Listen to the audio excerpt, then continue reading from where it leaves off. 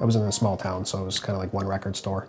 I just walked there after school and picked up my records. A lot of 45s that I would buy there too. At that time, when you're, I don't know, maybe grade 7, grade 8, music is really, really important, and it's like one of the most important things for me at the time. So yeah, very excited by new releases. I'm Jeff Locke, and this is my first NAD. I grew up listening to whatever my parents were listening to. So at the time it was things like Bob Dylan, the Jefferson Airplane. We listened to a lot of like Rolling Stones. Even my grandparents were big music fans. They had a really nice hi-fi at home as well. Theirs was generally the Glenn Miller kind of big band era of music, but they loved music. My grandma loved dancing, so there was always music on at their house too. So when I first got into audio, and I had moved out on my own, I picked up what I could afford at the time, which is a pretty decent stereo system. But unfortunately, about a year after being there, my place was robbed and didn't have the money to replace it at the time. So I had to go out to like thrift shops, and I found a pretty bad amplifier. I grabbed some speakers that I purchased out of the back of a van, so not a terribly legitimate purchase, but it was cheap. It was maybe $120. And that's the system that I used for probably a good 20 years.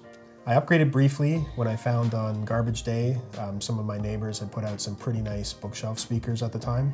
But then I was just thinking, like, I've been working for 20 years, I've got a decent job, gotta have like a little self-respect here. I shouldn't be like dumpster diving for audio. I should actually invest a little money in this hobby. So after going to a local kind of hi-fi audio shop, I auditioned some equipment. They had a lot of NAD amplifiers, and they just sounded great. They had the most value, best build quality, just a really nice, accurate sound reproduction. It sounded crystal clear, so I was sold. I picked up the NAD C 356 BEE. It's high-end audio, but for good value. Like when I was comparing it with other things in and around that price point, it just seemed to make the most sense. I think it's simple, clean, and sturdy. Like it weighs a lot. I feel like it's going to be around for many years. When I first brought it home and set it all up, hearing your own records again in your own space, but the difference between my old ridiculous amplifier and the underpowered speakers, just hearing one of my favorite records for the first time again, it was really different, and I couldn't believe what I was dealing with or allowing myself to deal with for the last 20 years. So it was just like a breath of fresh air.